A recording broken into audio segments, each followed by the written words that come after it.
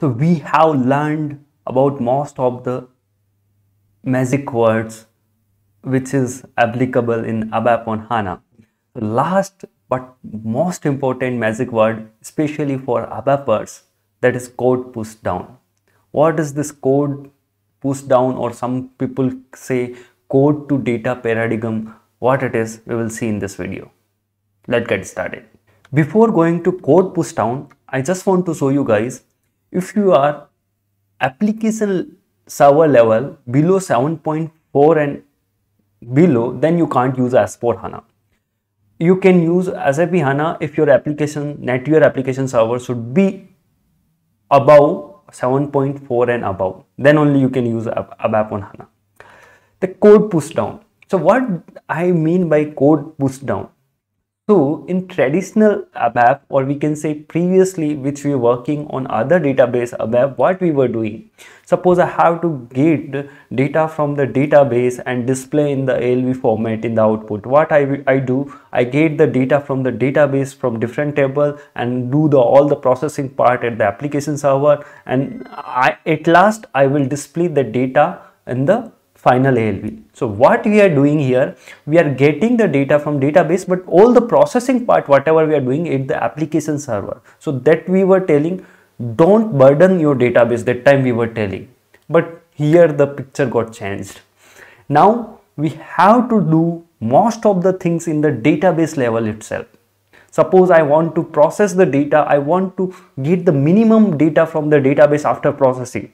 No need to get everything from the data to application server and process that. In the ABAP of HANA, since our database is powerful, we have to do most of our things on the database itself instead of doing at the application layer. So that is the reason in the picture also see there is application layer and database layer. Previously what we were doing, data intensive and computation calculation we are doing at the application layer.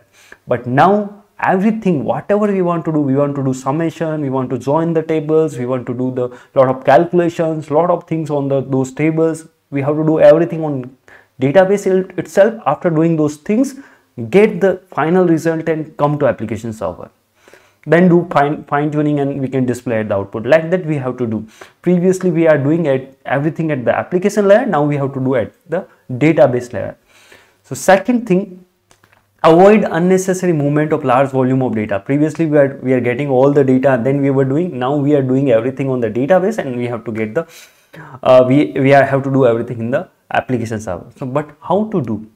Now we have some tools, so we can do the code push down. Some of the things done by SAP that we call transparent optimization, because it's done by SAP, such as the protocols between application layer and the database layer. They have improved that one for data fast access and table buffer improvement, those kind of things done by SAP. So no need to worry about that. That will work internally for us as soon as we use HANA database.